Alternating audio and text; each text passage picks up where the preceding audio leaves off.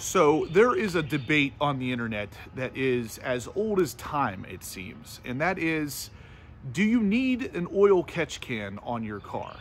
Well, I don't know if you necessarily need one, but in my experience, it's always been beneficial to have one. So we're going to install one today on the Ram TRX.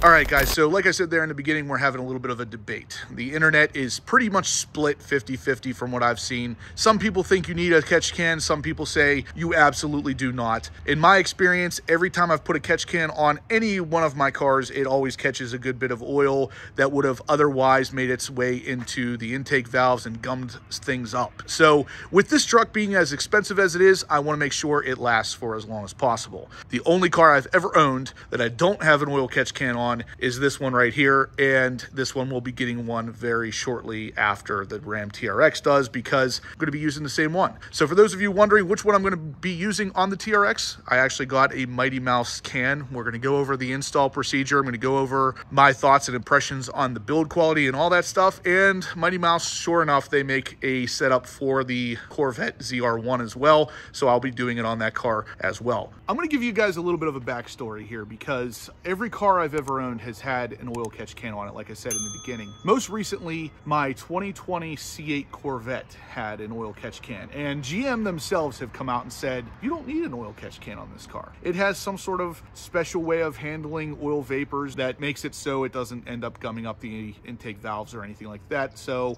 with all of that said, I actually reached out to a company and they sent me an oil catch can. I installed it on the car and I had it on there for around 1,500 miles, and I caught a lot of oil. So between oil and during the colder months, I caught some condensation. In my opinion, it's one of those things that worst case scenario, it doesn't do anything, but best case scenario, it catches this oil and it helps save your engine. I'll actually insert a clip here because I videoed it and took record of it for YouTube purposes, because it is definitely functioning and it is definitely doing something. So I feel like for the TRX and in the future my ZR1, it's going to do the same thing. Now, it's not necessarily going to make or break your engine. It's not going to necessarily make it not explode, but at the same time, with these high horsepower engines, it can start to rob power from these high output engines over time if these intake valves are getting gummed up. So I don't want that to happen. Obviously, a little bit obsessed with horsepower. I want the horsepower at its absolute peak all the time. So this is an easy way to do it. With all of that said, guys, here is the Mighty Mouse can. One of the coolest things that I have seen in a long time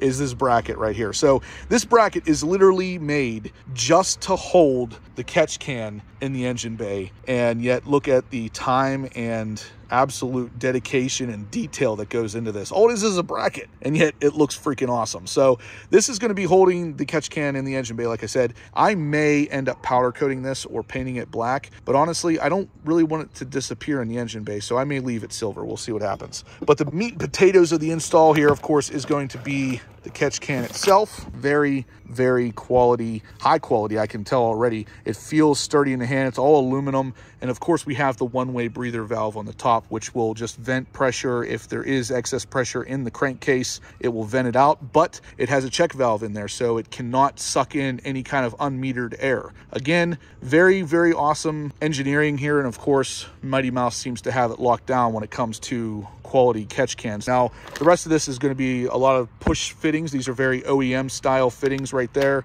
Your rubber hose that will be cut to fit, some angled aluminum connections there, high quality again, and then of course the bracket to hold the catch can to this particular bracket, and then the obligatory sticker. But anyway, we're gonna go ahead and get this thing installed. For those of you who are wondering how the installation goes on the Ram TRX, you're about to find out. So we're gonna pop the hood and we're gonna get this install started. So coming over to the truck, guys, the first step is going to be to remove these two screws here, because the bracket with the T-Rex head on it is going to actually install right behind these two screw heads right here and right there. And then that is gonna hold the can on the opposite side right here while we work on the PCV valve system, which is right there to there. So first step, let's go ahead and remove these. These are a T30 Torx head screw, and there is a rubber little grommet thing here on the screw protruding through. So make sure you take those off first. And here it is, just loosely placed into where it's gonna go. So this is the position it will sit in. Once those are tightened up, it'll be like that.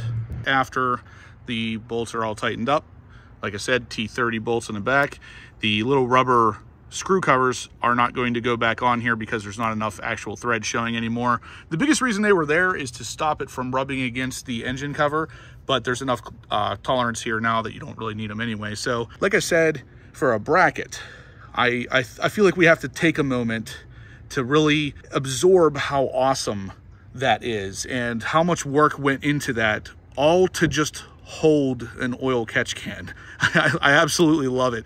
Mighty Mouse is knocking it out of the freaking park with this stuff. Their catch can works in a way that's awesome, and they don't allow you to even think for a second that it's not going to be awesome just because of how freaking awesome that bracket is. So next, the instructions are saying to go ahead and start connecting some of the aluminum hose fittings here and getting them set up in a way that the catch can is going to look like that once it's installed. So you can see this one goes to, looks like the front of the engine PCV, while this one goes to the actual manifold PCV attachment. So it's not really too difficult.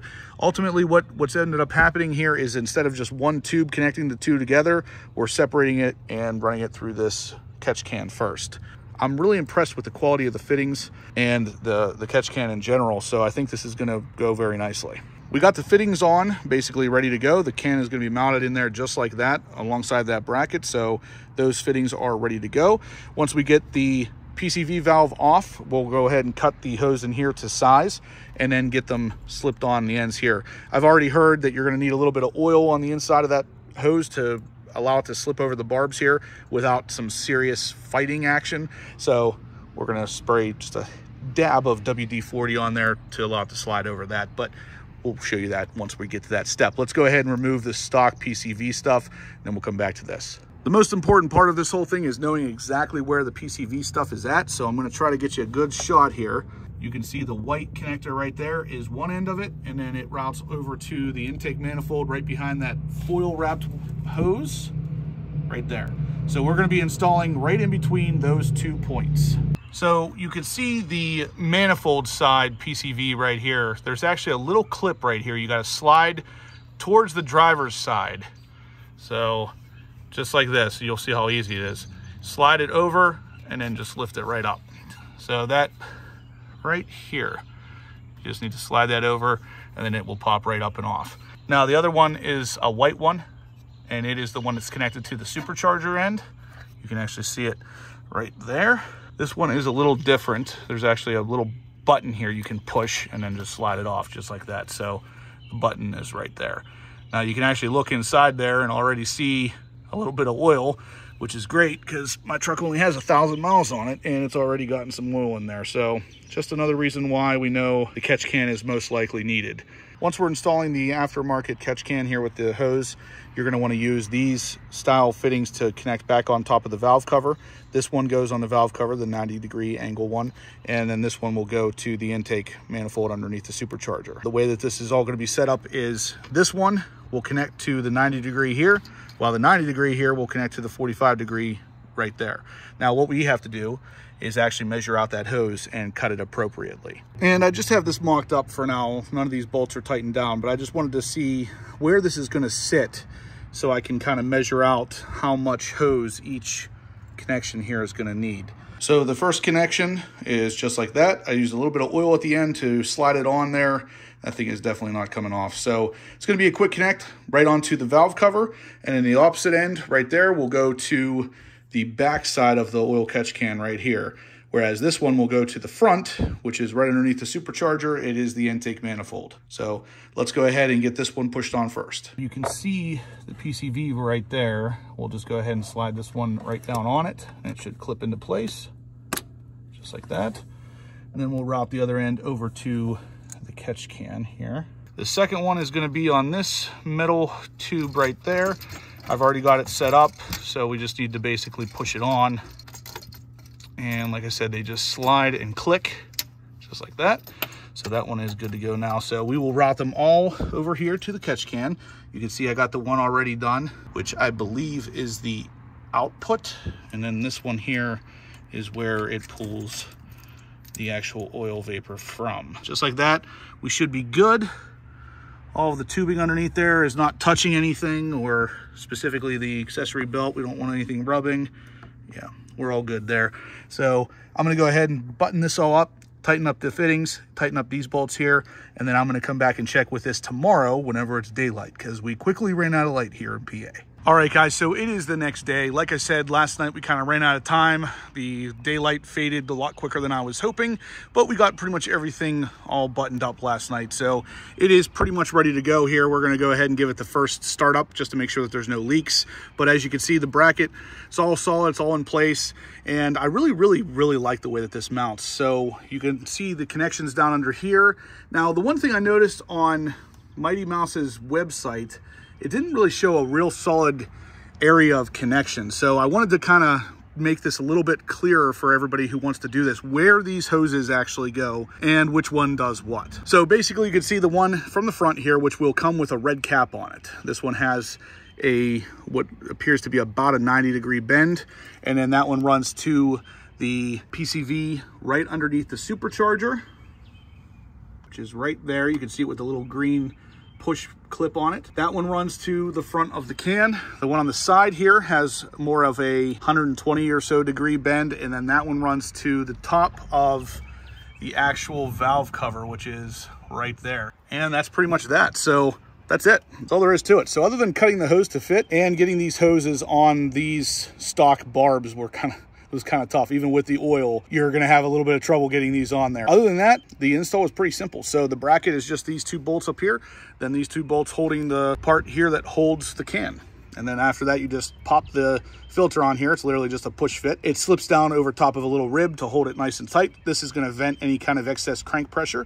So again, we're good to go. Now here is your visible sight. So once this thing gets, you know, visibly full of oil, you want to keep it somewhere around here from what the instructions say. You don't want it to get to the top of this, because then it could potentially start sucking oil back through. But basically you'll see it here. Once you see it at the bottom of this little sight here, you're just going to drain it, which is that gold plug right there. You'll just turn it and you'll be able to drain it right out. Now, this same setup from Mighty Mouse for a Charger or a Challenger comes with a little tube here that you can redirect down underneath the car. The one for the TRX does not come with that, because as you can see here, there is more than enough room in here for me to put something underneath here to catch the oil. The install is super easy. I really just wanted to take the minute to show you guys where everything connects, and I feel like that is done. So we're good. This video is over, guys. If you liked what you saw, please smash that thumbs up button. Let me know you're liking the content so I can keep creating the TRX stuff for you guys. I'm loving the truck. I'm loving the process. I'm loving the mods. So if you haven't subscribed yet, please do. You're not going to want to miss what's coming, guys. And as always, I will catch you in the next upload.